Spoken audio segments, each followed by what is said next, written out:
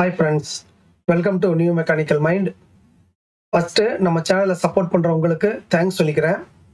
நீங்க நம்ம சேனலுக்கு புதுசா இருந்தீங்கன்னா உடனே சப்ஸ்கிரைப் பண்ணுங்க. இந்த வீடியோல நம்ம பார்க்க போறது பாஸ்டபிள் டேட்டாபேஸ். இத PTDB ன்னு சொல்லுவாங்க. பாஸ்டபிள் டேட்டாபேஸை பத்தி உங்கள சில பேருக்கு தெரிஞ்சிருக்கலாம். சில பேருக்கு பாஸ்டபிள் டேட்டாபேஸ் புதுசா இருக்கலாம். இத பத்தி தான் இந்த வீடியோல டீடைலா பார்க்க போறோம். இந்த பாஸ்டபிள் டேட்டாபேஸை நீங்க நல்லா தெரிஞ்சுக்கிட்டீங்கன்னா கம்பெனில நீங்க நல்லா பெர்ஃபார்ம் பண்ணலாம். அதே மாதிரி ஏதாவது ஒரு இன்டர்வியூக்கு போகும்போது இதுல இருந்து क्वेश्चंस வந்தா கூட உங்களால ஈஸியா பதில் சொல்ல முடியும். இந்த வீடியோல நீங்க கண்டிப்பா பல புது இன்ஃபர்மேஷன்ஸ் தெரிஞ்சுப்பீங்க. அதனால வீடியோவை கடைசி வரைக்கும் முழுசா பாருங்க, உங்களுக்கு ரொம்ப யூஸ்ஃபுல்லா இருக்கும்.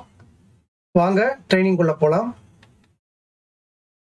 பாஸ்டபிள் டேட்டாபேஸ் PTDB. இதில் நாம பார்க்க போற content What is pass-stable database? Purpose for pass-stable database. Application of pass-stable database. Source for pass-stable database. Model format for pass-stable database. Benefits of pass-stable database. இந்த எல்லா கண்டென்ட்டை பத்தியும் நாம டீடைலா பார்க்க போறோம். First, what is PTDB? It is the short form of pass-stable database. நாம ஏற்கனவே பார்த்துட்டோம். pass-stable database ஓட short form தான் PTDB. It is defined as the consolidation of past history from various sources. Various sourcesல இருந்து நமக்கு கிடைச்ச past history details, அதாவது past டேட்டாவை consolidate பண்ணி வைக்கிறது தான் pass-stable database. என்னென்ன மாதிரியான டேட்டானா issues faced, என்னென்ன இஷ்யூ எல்லாம் ஃபேஸ் பண்ணோம், root cause for the issue, அந்த இஷ்யூவோட ரூட் காஸ் என்ன, corrective action to prevent the root cause, அந்த ரூட் காஸை ப்ரிவென்ட் பண்ணுறதுக்கு எடுத்த கரெக்டிவ் ஆக்ஷன் என்ன, lesson learned from the corrective action, எடுத்த கரெக்டிவ் ஆக்ஷன்ல இருந்து என்ன லெசனை நாம லேர்ன் பண்ணிக்கிட்டோம். இந்த எல்லா டீட்டெயிலையும் கன்சாலிடேட் பண்ணி வைக்கிறது தான் பாஸ்டபிள் database. The idea of pass-stable database is so that for future projects we have a record of any potential problems which can be fed into design of future product or process to avoid making the same mistakes again. இந்த pass-stable database consolidate பண்ணி வைக்கிறதுக்கான main purpose ஏற்கனவே ஏதாவது ஒரு ப்ராடக்ட்லயோ ப்ராசஸ்லயோ ஒரு ப்ராப்ளத்தை face பண்ணி அதுக்கு கரெக்டிவ் ஆக்ஷன் எடுத்து ப்ரிவென்ட் பண்ணியிருந்தா அதே கரெக்டிவ் ஆக்ஷனை இல்லை லெசன் லேர்ன்டை ஃபியூச்சரில் வர்ற புது ப்ராடக்ட்டுக்கும் ப்ராசஸ்க்கும் இம்ப்ளிமெண்ட் பண்ணி அந்த ப்ராப்ளத்தை மறுபடியும் வராமல் தடுக்கிறதுக்காக தான் பாஸ்டபிள் டேட்டாபேஸை கன்சாலிடேட் பண்ணுவாங்க. இப்போ உங்களுக்கு பாஸ்டபிள் டேட்டாபேஸ்னா என்ன, அதோட மெயின் பர்பஸ் என்னங்கிறத பற்றி டீட்டெயிலாக தெரிஞ்சிருக்கும். நெக்ஸ்ட் நாம பார்க்க போகிறது purpose for PTDB. பாஸ்டபிள் டேட்டாபேஸோட main purpose நம்ம ஏற்கனவே பார்த்துட்டோம், இருந்தாலும் இன்னும் டீடைலா பார்த்துடலாம். To continue R repeat the positive aspects, TGR. TGRனா things Khan right, அதாவது நம்மளோட பாஸ்ட் எக்ஸ்பீரியன்ஸ்ல ஏதாவது ஒரு நல்ல விஷயம் பண்ணியிருப்போம், இல்லை நல்ல ஆக்ஷனை இம்ப்ளிமெண்ட் பண்ணியிருப்போம், அதே ஆக்ஷனை மறுபடியும் கண்டினியூ பண்றதுக்கு இல்லை ரிப்பீட் பண்றதுக்காக பாஸ்டபிள் டேட்டாபேஸ் யூஸ் ஆகுது. To avoid the negative impacts, TGW னா திங்ஸ் கான் ராங், அதாவது எப்படி நாம பண்ண நல்ல விஷயங்களை மறுபடியும் ரிப்பீட் பண்றதுக்காகவும் கண்டினியூ பண்றதுக்காகவும் பாஸ்டபிள் டேட்டாபேஸை யூஸ் பண்றோமோ அதே மாதிரி ஏற்கனவே நாம பண்ண மோசமான விஷயங்களையோ இல்ல தப்பான செயல்களையோ மறுபடியும் பண்ணாம இருக்கிறதுக்காகவும் பாஸ்டபிள் டேட்டாபேஸை யூஸ் பண்ணுவாங்க. டு பிரிவென்ட் ஃபெயிலியர், நல்ல விஷயங்களை கண்டினியூ பண்ணிக்கிட்டேவும் அதே நேரத்தில் எந்த ஒரு தப்பும் பண்ணாமையும் ஒரு செயலை செய்யும் போது நமக்கு அதுல ஃபெயிலியரே வராது. To increase the success rate, ஃபெயிலியரே வராமல் இருந்ததுன்னா நமக்கு சக்சஸ் ரேட் இன்க்ரீஸ் ஆகிடும். ஃபார் கண்டினியூஸ் இம்ப்ரூவ்மெண்ட், கண்டினியூஸாக நாம சக்சஸ் ஆகிட்டே இருக்கும்போது நம்மளோட இம்ப்ரூவ்மெண்ட்டும் கண்டினியூஸ் இம்ப்ரூவ்மெண்ட்டாக இருக்கும். இது எல்லாமே பர்பஸ் ஃபார் பாஸ்டபிள் டேட்டாபேஸ். இப்போ உங்களுக்கு பாஸ்டபிள் டேட்டாபேஸோட பர்பஸை பற்றி டீட்டெயிலாக தெரிஞ்சிருக்கும். அடுத்து நம்ம பார்க்க போகிறது அப்ளிகேஷன் ஆஃப் பாஸ்டபிள் டேட்டாபேஸ். இந்த பாஸ்டபிள் டேட்டாபேஸை எங்கெங்க எல்லாம் யூஸ் பண்ணுறாங்க அப்படிங்கிறத பற்றி நம்ம தெரிஞ்சுக்க போகிறோம். First DFMEA design failure mode and effects analysis இதில் யூஸ் பண்ணுவாங்க. டிசைன் FMEA பற்றி நாம் ஏற்கனவே நம்ம சேனலில் டீட்டெயில்டாக பார்த்துருக்கோம். பார்க்காதவங்க மேலே வர லிங்கை கிளிக் பண்ணி பார்த்துக்கோங்க. PFMEA process failure mode and effects analysis இதுலேயும் யூஸ் பண்ணுறாங்க. PFMEA பற்றியும் நம்ம சேனலில் ஏற்கனவே டீட்டெயில்டாக வீடியோ போட்டிருக்கோம். பார்க்காதவங்க மேலே வர லிங்கை கிளிக் பண்ணி பார்த்துக்கோங்க.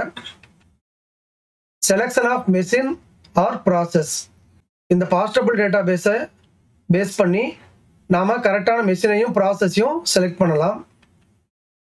ரா மெட்டீரியல் கன்ஃபர்மேஷன் பாஸ்டபிள் டேட்டா பேஸில் சில சமயம் ஏதாவது ஒரு மெட்டீரியலில் வந்து ரிப்பீட்டடாக ப்ராப்ளம் வந்துட்டு இருக்கோம். ஸோ அந்த மெட்டீரியலை நம்ம அவாய்ட் பண்ணிட்டு ஒரு நல்ல மெட்டீரியலை நம்ம யூஸ் பண்ணுறதுக்கு கன்ஃபார்ம் பண்ணிக்கலாம். CTQ parameters CTQனா critical to quality. எந்தெந்த பேராமீட்டர்லாம் ரொம்ப கிரிட்டிக்கலோ அதையெல்லாம் கண்ட்ரோல் பண்ணுவாங்க. அதாவது டாலரன்ஸில் கண்ட்ரோல் பண்ணலாம், இல்லை இன்ஸ்பெக்ஷனில் கண்ட்ரோல் பண்ணலாம். அந்த மாதிரி CTQ பேராமீட்டர்ஸை confirm பண்ணுறதுக்காகவும் பாஸ்டபிள் data base help பண்ணுது. ஸ்பெஷல் கேரக்டரிஸ்டிக்ஸ் ஐடென்டிஃபிகேஷன் இன் டிராயிங் சில சமயம் ஏதாவது ஒரு மேஜர் இஷ்யூ வந்து அதனால ஏகப்பட்ட ப்ராப்ளத்தை ஒரு இண்டஸ்ட்ரி ஃபேஸ் பண்ணியிருந்தா அது பாஸ்டபிள் டேட்டா பேஸில் ரிஃப்ளெக்ட் ஆயிரும். ஸோ அந்த பாஸ்டபிள் டேட்டா பேஸ் மூலமாக அந்த பேராமீட்டரை கிரிட்டிக்கல் கேரக்டர் அதாவது ஸ்பெஷல் கேரக்டரிஸ்டிக்ஸாக டிராயிங்கில் ஐடென்டிஃபை பண்ணிக்கலாம். இது மூலமாக ஃபியூச்சரில் எந்த ஒரு ப்ராப்ளமும் வராமல் தடுக்கலாம். Lesson learnt preparation lesson லேர்ண்டோட main source வந்து பாஸ்டபிள் டேட்டா பேஸ் தான். பாஸ்டபிள் டேட்டா பேஸோட மெயின் அவுட்கம் வந்து லெசன் லேர்ண்டு தான். இந்த லெசன் லேர்ண்டை பற்றி நம்ம சேனலில் ஏற்கனவே டீட்டெயிலாக வீடியோ போட்டிருக்கோம். பார்க்காதவங்க மேலே வர லிங்கை கிளிக் பண்ணி பார்த்துக்கோங்க. ஹரிசாண்டல் டிப்ளாய்மெண்ட் இன் நியூ ப்ராடக்ட் டிசைன் ஏற்கனவே எடுத்த கரெக்டிவ் ஆக்ஷனை வந்து நாம் பாஸ்டபிள் டேட்டா பேஸ் மூலமாக ஃபாலோ பண்ணும்போது PFMEA DFMEA டிராயிங் இதெல்லாம் அப்டேட் பண்ணும்போது அதே ஆக்ஷன் வந்து எல்லா நியூ ப்ராஜெக்ட்டுக்கும் இல்லை ஏற்கனவே ரன்னிங்கில் இருக்கிற எல்லா ப்ராஜெக்ட்டுக்கும் அது ஹரிசாண்டல் டிப்ளாய் ஆகிடும். இது எல்லாமே application of பாஸ்டபிள் data base. Next நாம் பார்க்க போகிறது சோர்ஸ் ஃபார் பாஸ்டபிள் டேட்டா பேஸ். இந்த பாஸ்டபிள் டேட்டா பேஸ்க்கு எங்கெங்கிறதுலாம் டேட்டா கிடைக்குங்கிறத பற்றி நாம் இப்போ டீட்டெயிலாக பார்க்க போகிறோம். First customer complaint, customer line complaint, customer warranty complaint. Customer line கம்ப்ளைண்ட்ல இருந்தோம் இல்லை கஸ்டமர் வாரண்டி கம்ப்ளைண்ட்ல இருந்தோம் நமக்கு டேட்டா கிடைக்கும். அதாவது கஸ்டமர் கம்ப்ளைண்ட்டுக்கு நாம் அனலைஸ் பண்ணி ரூட் காஸை கண்டுபிடிச்சி ஆக்ஷன் எடுத்திருப்போம். அந்த டேட்டாலேருந்து நாம் பாஸ்டபிள் டேட்டா பேஸை கன்சாலிடேட் பண்ணலாம். In-house complaints, process issues, product issues. நம்ம கம்பெனியில் இன்ஹவுஸில் ஏதாவது ப்ராசஸ் இஷ்யூவோ இல்லை ப்ராடக்ட் இஷ்யூவோ வந்திருக்கலாம். அதுக்கு நாம் ரூட் காஸை கண்டுபிடிச்சி ஆக்ஷன் எடுத்திருப்போம். அது மூலமாகவும் நமக்கு பாஸ்டபிள் டேட்டா பேஸுக்கு டேட்டா கிடைக்கும். சப்ளையர் இஷ்யூஸ் சில சமயம் நம்ம அசம்பிளி லைன்லேயோ இல்லை ப்ரொடக்ஷன் லைன்லேயோ சப்ளையர் ப்ராடக்ட்னாலையும் சில இஷ்யூஸ் நம்ம ஃபேஸ் பண்ணியிருப்போம். அதுக்கு நாம் கரெக்டிவ் ஆக்ஷன் எடுத்திருப்போம் இல்லை கரெக்டிவ் ஆக்ஷனை சப்ளையர்கிட்டருந்து வாங்கியிருப்போம். அதுலேருந்து நமக்கு ரூட் காஸ் ஆக்ஷன் இதெல்லாமே கிடைக்கும். அந்த டேட்டாவையும் பாஸ்டபிள் டேட்டா பேஸில் கன்சாலிடேட் பண்ணணும். நியூ ப்ராடக்ட் டெவலப்மெண்ட் சில சமயம் நியூ ப்ராடக்டை டெவலப் பண்ணும்போது அதுலேயும் சில இஷ்யூஸை வந்து ப்ராஜெக்ட் டீமோ இல்லை ப்ராசஸ் இன்ஜினியரிங் டீமோ வந்து ஃபேஸ் பண்ணுவாங்க. அவங்க அந்த ப்ராப்ளத்துக்கு ரூட் காஸை கண்டுபிடிச்சி ஆக்ஷன் எடுப்பாங்க. அதுலேருந்தும் நமக்கு பாஸ்டபிள் டேட்டா பேஸுக்கு டேட்டா கிடைக்கும். இது எல்லாமே சோர்ஸ் ஃபார் பாஸ்டபிள் டேட்டா பேஸ். உங்களுக்கு தெரிஞ்ச ஏதாவது சோர்ஸ் இருந்ததுன்னா அதை கமெண்ட் பாக்ஸில் கமெண்ட் பண்ணுங்கள். இந்த பாஸ்டபிள் டேட்டா பேஸை ஒரு எக்ஸாம்பிள் மூலமாக பார்க்கும்போது உங்களுக்கு இன்னும் கொஞ்சம் டீட்டெயிலாக புரியும். அதுதான் நெக்ஸ்ட் பார்க்க போகிறோம். Model format for பாஸ்டபிள் data base. பாஸ்டபிள் data பேஸை கன்சாலிடேட் பண்ணி வைக்கிற ஒரு மாடல் ஃபார்மேட் இது.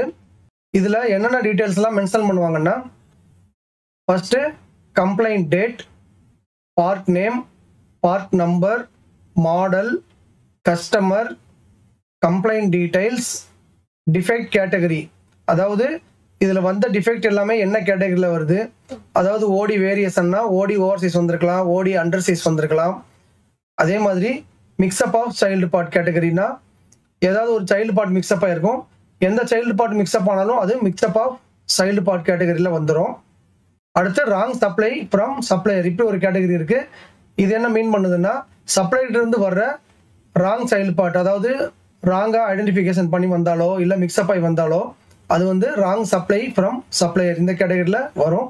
இது எல்லாமே ஒரு எக்ஸாம்பிள். இது மாதிரி இன்னும் நிறைய கேட்டகரியில் வரலாம். டிஃபெக்ட் கேட்டகரியை எதுக்கு மென்ஷன் பண்ணுவாங்கன்னா, ரிப்பீட்டடாக எந்த கேட்டகரியில் இஷ்யூஸ் வந்து அதிகமாகிட்டே இருக்குங்கிறத பார்க்குறதுக்காக டிஃபெக்ட் கேட்டகரியை மென்ஷன் பண்ணுவாங்க. நெக்ஸ்ட்டு ரிஜெக்ஷன் குவான்டிட்டி, இது வந்து அந்த ப்ராப்ளத்தோட சீரியஸாக சொல்கிறதுக்காக ரிஜெக்ஷன் குவான்டிட்டியை மென்ஷன் பண்ணுவாங்க. அடுத்து சோர்ஸ் ஆஃப் கம்ப்ளைண்ட், எங்கே கம்ப்ளைண்ட் வந்துச்சு, கஸ்டமர் லைன் கம்ப்ளைண்ட்டா, இல்லை வாரண்டி கம்ப்ளைண்ட்டா, இல்லை இன்னர்ஸ் இஷ்யூவா, இல்லை சப்ளை இஷ்யூவாங்கிறத இங்கே மென்ஷன் பண்ணணும். இது மூலமாக நாம் எங்கே கம்ப்ளைண்ட் அதிகமாக வருதுங்கிறத தெரிஞ்சுக்கலாம். நெக்ஸ்ட்டு ரூட் காசஸ், இந்த ப்ராப்ளம் உருவாகிறதுக்கு என்ன காரணம், அதோட ரூட் காஸ். அதே மாதிரி இந்த ப்ராப்ளம் டிடெக்ட் ஆகாமல் போனதுக்கு, அதாவது நம்ம கம்பெனிலேருந்து கஸ்டமருக்கு ஏன் போச்சுங்கிறத சொல்கிற ரூட் காஸ் வந்து இது. இந்த மாதிரி அக்கரன்ஸுக்கு தனியாகவும் நான் டிடெக்ஷனுக்கு தனியாகவும் ரூட் காஸை மென்ஷன் பண்ணுவாங்க. சில கம்பெனிகளில் ரூட் காசுன்னு போட்டு ஒரே காலமாகவே மென்ஷன் பண்ணுவாங்க. பட் இந்த மாதிரி தனித்தனியாக போடுறது தான் நல்லது. நெக்ஸ்ட்டு கவுண்டர் மெஷர்ஸ், அதாவது இந்த ரூட் காஸ் வராமல் இருக்கிறதுக்கு என்ன ஆக்ஷன் எடுத்தாங்க, அக்கரன்ஸ் ரூட் காஸை தடுக்கிறதுக்கு என்ன ஆக்ஷன் எடுத்திருக்காங்க, நான் டிடெக்ஷன் ரூட் காஸை தடுக்கிறதுக்கு என்ன ஆக்ஷன் எடுத்திருக்காங்க. இந்த 2 கரெக்டிவ் ஆக்ஷனையும் தனித்தனியாக மென்ஷன் பண்ணணும். அதுக்கப்புறம் லெசன் லேர்ன்டு, இந்த ஆக்ஷன்ஸ்ல இருந்து என்ன லெசனை லேர்ன் பண்ணிக்கிட்டாங்க அதோட ரெஃபரன்ஸ், அதாவது லெசன் லேர்ண்டை தனியாக நாம ஒரு ஃபார்மேட்டில் போடணும். அந்த மாதிரி தனியாக ஒரு செப்பரேட் ஃபார்மேட்டில் டீட்டெயிலாக போடணும். அந்த ஃபார்மேட்டோட ரெஃபரன்ஸ் இது. இந்த லெசன் லேர்ன்டு வந்து நியூ ப்ராடக்ட்டுக்கு அப்ளிகபிளாக இல்லையாங்கிறத இங்கே கன்ஃபார்ம் பண்ணிக்கணும். இது மாதிரி ஒவ்வொரு இஷ்யூஸுக்கும் நாம் மென்ஷன் பண்ணிகிட்டே வரணும்.